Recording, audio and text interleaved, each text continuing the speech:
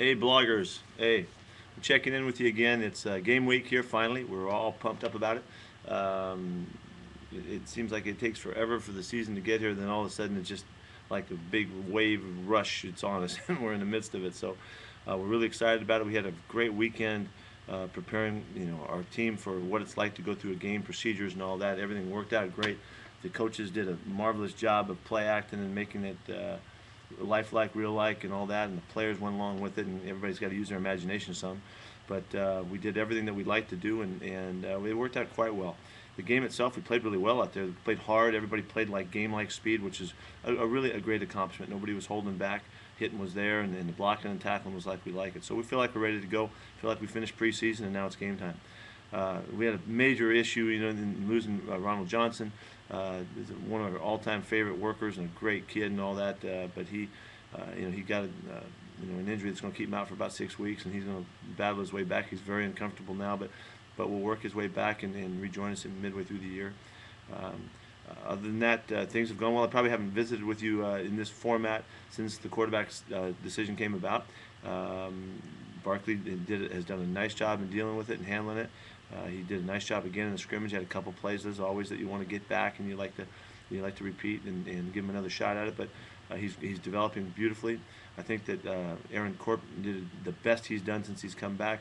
Got to play a little bit, run around, had a chance to hook slide and show that he's confident in running and getting down on the ground like he has in the past. That was a great sign for us. The first time he's really been able to do that. So we feel pretty strong at the position, and we're excited these guys are going to give us a great 1-2 punch going into the year. I would sidebar here while I think of it. One of our all-time favorite guys that I got a chance to coach back in New England retired yesterday, Teddy Bruschi, an Arizona guy that was a linebacker for us. That a lot of people don't know about it. He played on all the championship teams at New England, but just one of the most amazing kids to be around and to have the privilege of coaching and watching him. It just he loves football as much as anybody's ever loved it, and so we miss him, wish him well, and need to get him coaching for us someday. It'd be awesome if we could. But anyway, so San Jose State's coming up, and it's a big matchup for us. The first game at home is a big deal. Hopefully we'll get a great turnout, and everybody will come out and enjoy the first showing of 09 season. Our players couldn't be more pumped up about it. This is a very high-spirited team, and they're looking for the opener at the Coliseum.